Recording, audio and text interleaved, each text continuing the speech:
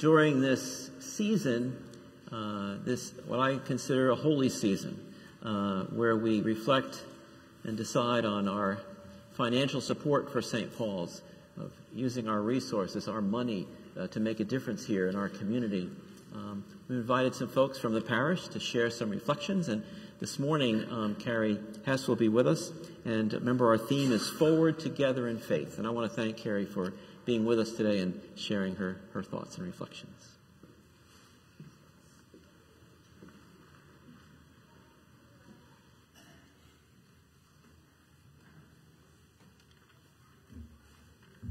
Good morning.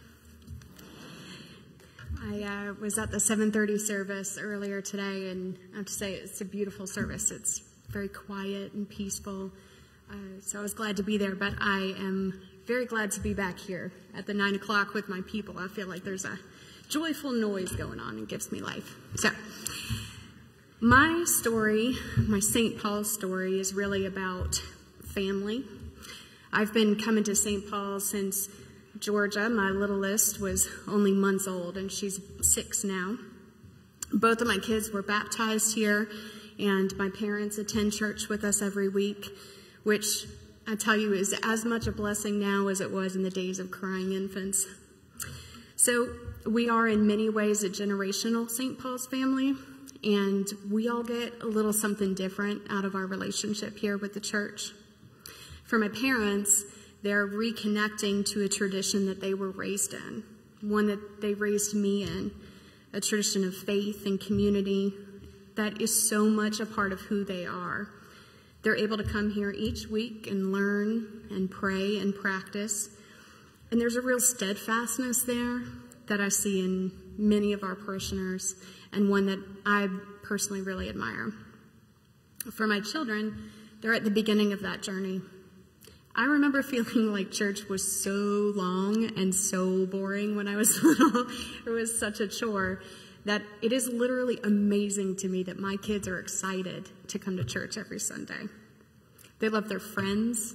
They love Sunday school. They love Mother Alice. They love Children's Chapel with Miss Sherry, and not just because she gives them treats every day, although I'm sure that's part of it. They're learning the lessons of our faith. They're learning what it means to be a faith community, and I hope that the ties that they're building now will make them a part of St. Paul's for many more years to come. It's been different for me as a parent, as a grown adult who had gotten more than a little lax in their practice. I wanted to come back to the church, and I wanted to be involved. I wanted my kids to be involved, but to be honest, I was a little nervous about it. I didn't know where I fit, and I didn't have a strong connection to the church's history. I didn't feel called to a particular ministry, and that can be really intimidating when you're holding yourself up against this really steadfast and strong tradition. So I had to take kind of a leap to get started. I actually ended up in the children's ministry mainly because I thought, well, at least this committee won't meet during my kids' bath time. But I've been working with them for about 4 years now, and I've gotten so much out of this work, so much more than I thought I ever would. I've learned so much about our church and our faith, and often that's alongside the kindergartners that I teach in Sunday school. I've gained a wonderful group of friends who I love and trust, and I've been able to show my children what a strong and connected community can do.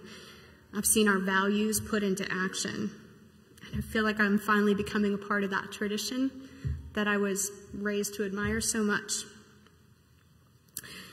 You may see yourself in my story, or you may not. Maybe you see yourself serving a tried and true connection like my parents, or maybe you're at the beginning of your journey like my kids. Maybe you're coming back home like I am. But whether you see yourself in my story or not, I want you to know that you are there. You are a part of my story.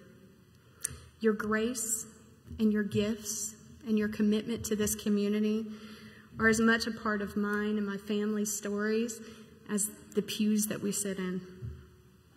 We're all following our own unique paths.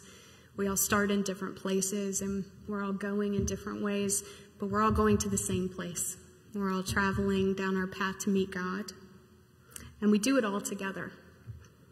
So let me end with this. Thank you. Thank you for your gifts. Thank you for your grace. Thank you for your commitment and for being a part of this St. Paul's family. Thank you for everything you've given, and thank you for being a part of my family story.